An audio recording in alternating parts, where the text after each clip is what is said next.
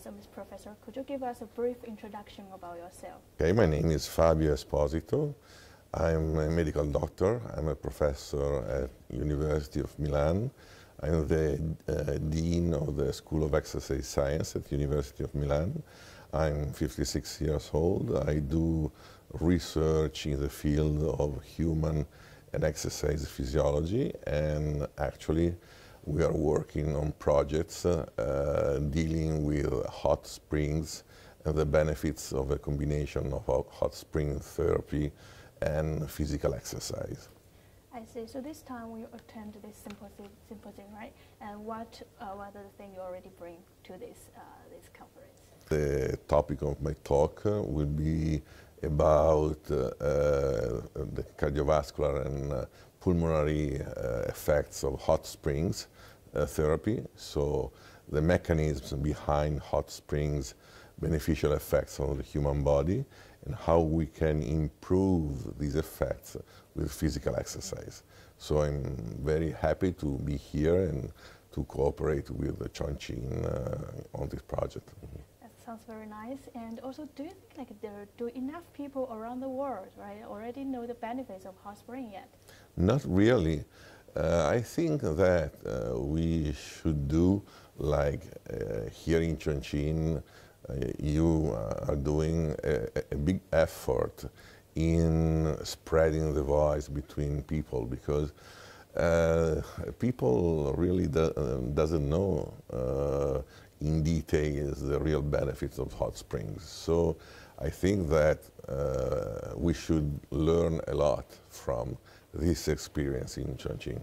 I see. So can I ask some about your personal experience with Chongqing's hot springs, like based on your expertise, and how will you comment on Chongqing's hot springs? Well, last year I was here for the first edition of the meeting, and I had a chance to have a tour around the hot springs, and I saw that here is amazingly devoted to this kind of activity. And in my opinion, there is a lot of facilities here in Chongqing with hot springs, and it's a real interesting job you are doing, because it's something very healthy and beneficial for the people.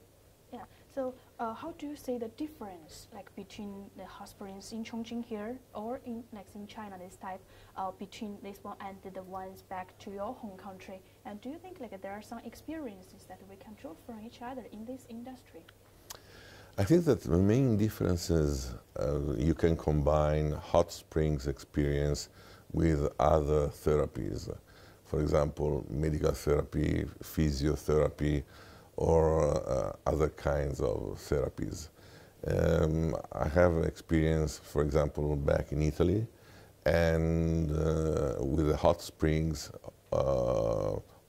often you can find also medical doctors that can take care of your health and give directions. Maybe this aspect could be improved a little bit, and I can tell a little difference between the two situations.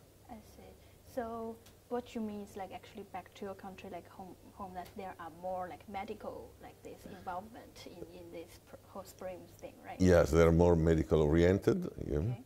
And what do you think the benefits or something advantages the hot springs here that maybe your country's hot spring industry can draw from?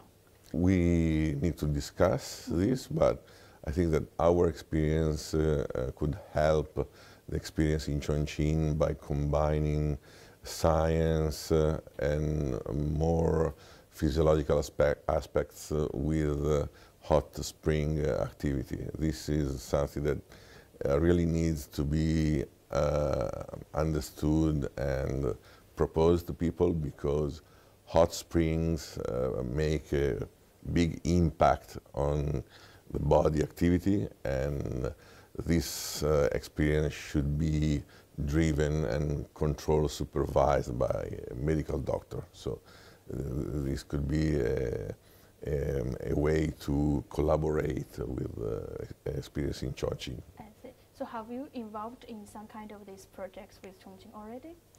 We started with Femtech, which is the World Federation of Thermal Therapy and Climatotherapy, with Professor Umberto Solimene. We started an office here in Chongqing. Professor Solimene is working hard on this collaboration with the city of Chongqing and Mr. Liu Qi about this possibility to work here together.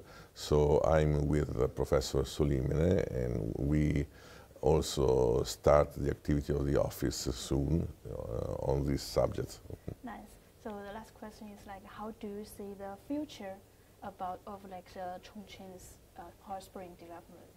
I really hope that this experience could be spread in the world, and many people could come to Chongqing, because the hot spring reality in Chongqing is known around the world, but not many tourists come to Chongqing because of the hot springs. So we really see a potential for Chongqing to develop the industry of hot spring by increasing also tourism based on hot spring experience. Thank you very much. You're really welcome. Professor. Yeah, that's all for the interview.